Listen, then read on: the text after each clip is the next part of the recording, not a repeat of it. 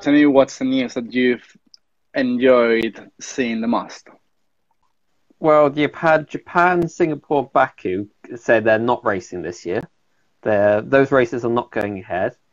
Then you have Hockenheim, Imola, Mugello, and the one I can't pronounce in Portugal. Portimao. Yes. Every time I stop, you have to say it. But those four tracks in the running for the races. The Portuguese track is looking, well, depending on where you look, they've already got a deal to do a race. But now the thing is they're apparently trying to get it so they can have spectators at that race in October.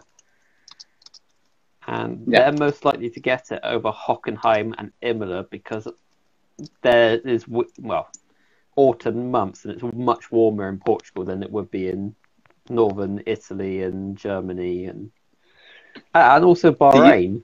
That's the other one. That was the next one I was gonna comment. So Bahrain, I'm super excited about that news. Yeah. It's almost an oval is how they describe it, but there was just today a simulator run showing what it would be like.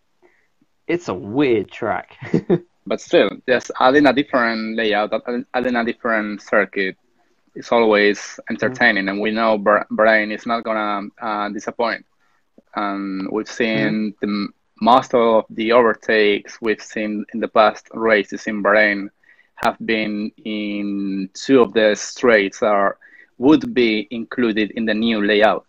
So it's just there's no cones to add the alternative layout. So for me, I hope they go ahead. And that would add a bit of space to the calendar. Yeah, it'll be a slipstream fest. Yeah, absolute slipstream fest. Every single straight there will be a slipstreaming. It'll also be quite hard on the drivers because I'm trying to think about it. I think it's only 3 left turns on the whole track. The rest are all right, and they're saying 81 laps. Wow. So it's not going to be that, even though it's not twisty and technical like other tracks, it's still not going to be that pleasant on the drivers to just turn right all the time. But yeah. I wonder if the brakes will be another part that will be stressed a lot and as a part of the car because obviously there are 3 straights with ending in hard braking points, either with the new layout of Bahrain and the GP, the Portuguese GP in Portimao.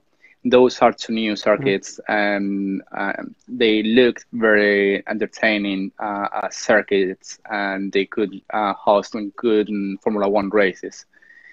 So every new circuit that is a potential great circuit for Formula One, for me, it's very well welcome. Yeah, there's one thing that upsets me about I can't say the name of that track, the Portimao. Portuguese circuit, Portimao, is that they want to put in a chicane on the last corner rather than that high-speed right turn. They want to put a chicane in there. No, really? I haven't seen that. No. Yeah, they shouldn't do that.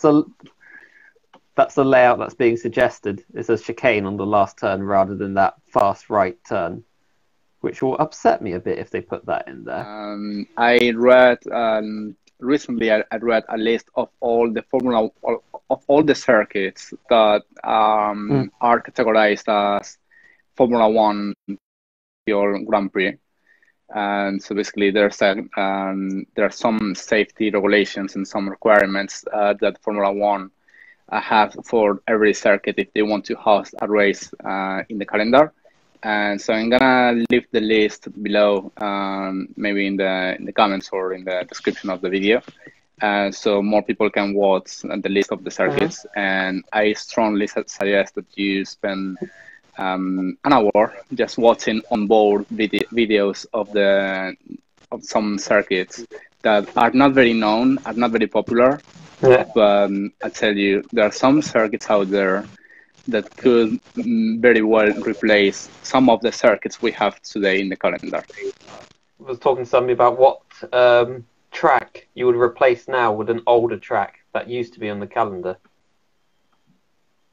And your answer? And my choice was get rid of Catalonia and bring back Spain. Get rid of Catalonia and bring back Malaysia. Sorry. Yes. Let me laugh at It's been this a long because day. you probably the way you said it was probably very controversial for Yeah, the I realised Catalonia that. independence. Get rid of So the Catalonia track and bring back the Sepang track.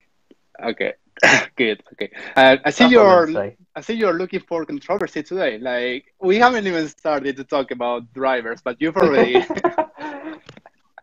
Oh, I'm not even going to go there. Oh no. Okay, it's okay. It's been a long, long day. It's been a long day.